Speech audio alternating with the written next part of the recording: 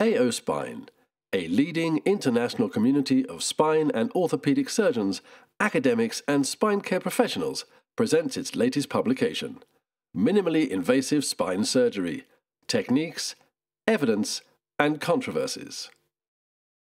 The book's editors, Roger Härtl, neurosurgeon and chief of spinal surgery at the Brain and Spine Center at New York's Weill Cornell Medical College, and Andreas Korge, head of department of the Spine Center at the Schöne Clinic in Munich, explain the features of the book. A minimally invasive spinal procedure describes a procedure that is associated with less collateral tissue damage, a decrease in morbidity and pain, more rapid functional recovery, with the same or better surgical outcome compared to traditional open surgery. It is based on 4 pillars: microsurgery, better minimally invasive access, better implants and instrumentation, and navigation technologies. This book is important because MIS is a young and rapidly evolving discipline. There are new techniques and trends coming on the market every day.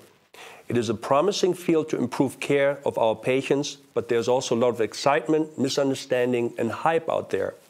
Therefore, there's a great need to have a publication as a reference that will clearly tell you what is possible, what makes sense, what may not make sense, and how do you best incorporate less invasive techniques into your daily practice as a surgeon.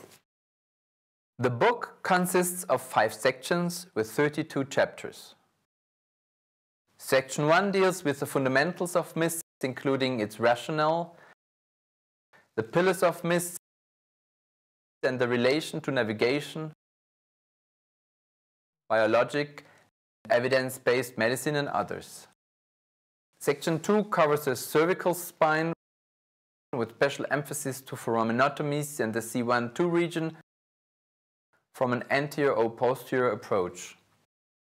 Section 3 deals with thoracic techniques, including anterior video-assisted and microscopic transthoracic approaches, and microscopic and percutaneous techniques from the back. Section 4, covering the lumbar spine, includes posterior endoscopic, percutaneous and mini-open techniques for soft tissue pathologies and degenerative disorders. Finally, Section 5 gives a critical overview and an outlook.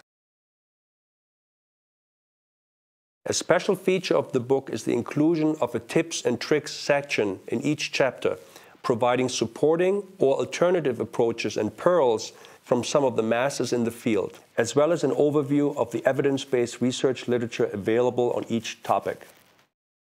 This book on minimally invasive spinal surgery was prepared using the knowledge and skills of 75 of the world's leading spine surgeons, but it has been written in a clear and logical way, ideal for both the experienced surgeon or the recent graduate, anyone looking to improve their skills in minimally invasive techniques. You should consider getting this book because it provides a comprehensive and easy to read and unbiased and honest, a scientifically based overview of current minimally invasive spinal techniques and trends. Its purpose is to serve as the reference for those who want to learn more about minimally invasive spinal surgery. Andreas and I are very honored to be able to bring this book to you and wholeheartedly recommend it as the ideal reference and learning tool for spine surgeons around the world. Minimally Invasive Spine Surgery, Techniques, Evidence and Controversies is available in both hardcover and ebook from Team A Publishing. For more information, contact the AO Foundation or visit www.teama.com.